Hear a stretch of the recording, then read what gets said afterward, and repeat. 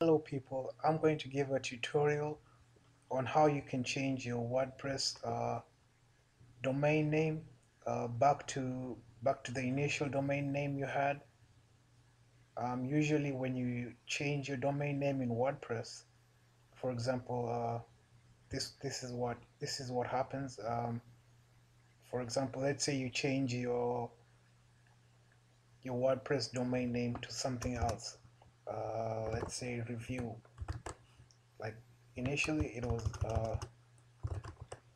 Initially, my domain name was FIFA World Cup 2014 news.com, but we're going to change this name to FIFA World Cup 2014 review.com.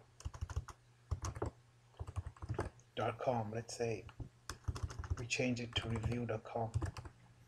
And I'm going to demonstrate to you the error that occurs when you do this and how you can fix it. So you've changed your domain name to a different name and you save.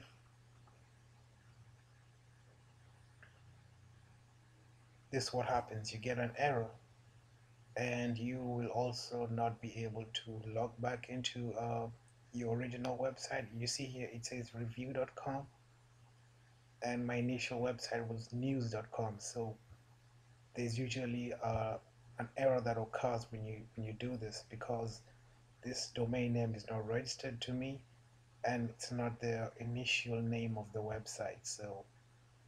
So if you are changing it to link a different website, then yeah, maybe that could work. But if you wanted to change your name of the name of the domain name without like registering the domain name that you're changing it to, then you're going to get this error. And what this error does, it locks you out from accessing WordPress, right? So let's try logging in my initial website. It's going to give me an error. You see, it was news. Let me try doing that again. FIFA World Cup news.com. Here we are. FIFA World Cup news.com. See, I put in news here and it changes, goes back to review.com because this domain name is not registered. Uh, so how to fix this problem? What you're going to have to do is you have to go to your control panel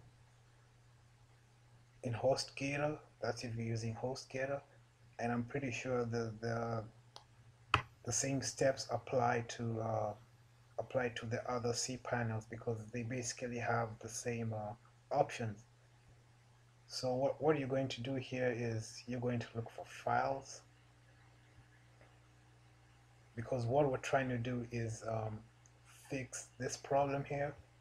We want to get back our original domain name. We need to change that to so that it could display our web page and we could have access to WordPress. So we're going to have to go here to files, locate the file section in your cPanel, and here it is, and go to File Manager and click on File Manager. So here you should see your initial website with the initial name, the initial domain name, and that is what you need to select. And the next page, in the next page on the names, you need to locate the WordPress config.php. Once you and in this case here, WordPress config.php, here it is. You right click this and view. So it shows some PHP coding here. You don't need to worry about this too much. We're only coming here to get the name of the database. That's the database of the website that you changed the domain name. So you need to locate DB name, define DB name. You need to locate that line, and it's really easy. Here it is. In fact, it's in the first page. Define DB name. This is what we're looking for. Define DB name. So what we're looking for here is the number of the website that you have. Let's say if you have only one website, it will show WordPress 1, and that's what we need to be looking at. In my case, it's WordPress 2 because this is my second website, so it shows here WordPress 2. So when we go to the database, we're going to access WordPress 2 because that's the website that we need to change the domain name to the initial one. So we're going to cancel here. Make sure you get the name of this. In my case, it's WordPress 2. In your case, it could be WordPress 3, depending on the number of websites you've created and in what order the website that you're trying to change came in. So in my case, it's the second website that I'm changing. So you need to just keep that in the back of your head. You don't really need to cram it. And then we're going to cancel here the cPanel and the file manager. That's because that's all we need to know to get from there. And then we go to the database section. See, here is the database section. In the database section, we need to go to the PHP MyAdmin and click on it. Once we click on it, it will bring up the database. So on the left section of the database, we need to go to the database name that our website has. So in our case, it was WordPress 2. Again, in your case, it will be a different WordPress depending on the DB name that you're able to identify. So for my case, it's WordPress 2, and this is what I'm going to click on. And on the left section again of the menu, we need to go to options here, WP options. We need to click on that. Once we've clicked on it, on the main screen, you can see there's a database here with a table. So on the menu here of option name, you need to look for site URL. For me, it's here's my site URL, and this is what is currently being displayed in WordPress, and it's giving an error. But this is not what we want. This is what we changed it to, but it's not what we want because it's giving us an error. So to change this, we need to go to site URL, and we will also need to go to the home option name. So we need to change two things in the option names: the site URL, the site URL, and the option and the home option name. So site URL and home option name, those are the two variables that we need to change for our website to go back to running. So as you can see here, FIFA World Cup 2014 review, it should be saying news instead. So on the same row of the site URL, we click on the pencil here. It enables us to edit this option value, which is the FIFA World Cup 2014 review.com. We're able to change that domain name. When you click on the pencil icon, it brings you here. So here is where you're going to change it.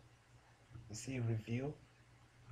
This is what we changed in WordPress general settings, and this is what gave us this made the website give us an error when we try accessing it. So what we're going to do is we're going to change it back to FIFA World Cup 2014 news.com. Okay, make sure it's the initial domain name that you had before you changed it. Okay, so also make sure down here the drop boxes save and go back to previous page as set, and then click on go. So you have changed the site URL to the initial site URL of your website. So for World Cup 2014 news. So that's fine. The second part is we need to locate the home option name here. We need to locate the home option name here. In my case, the home option name is not on my first page here. If I look around, I don't see the home option name. So what we're going to do is we're going to go to the next table of the database and look for the option name home. Okay, so on the option name column, I'm looking for home here, and I find it home, and it says here FIFA World Cup 2014 review.com. It should be saying news. So we're basically just going to, sorry, don't click on that. We're basically just going to change this to what it was initially, just the same way we did for the site URL. Just come to the pencil and click it to edit the domain name here. So FIFA World Cup 2014 news. That's what our initial domain name was, and the drop boxes here must be save and go back to previous page. So here again, make sure it's the initial domain name that you had.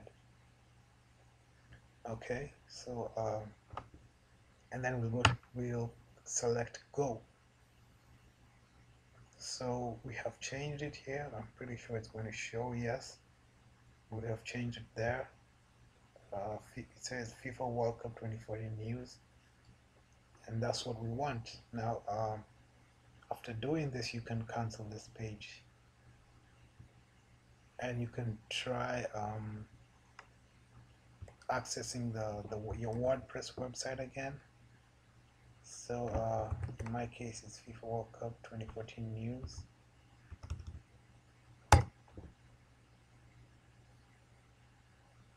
And here it is. It's working again. So I hope this tutorial was helpful to you, and thank you for watching. Bye bye.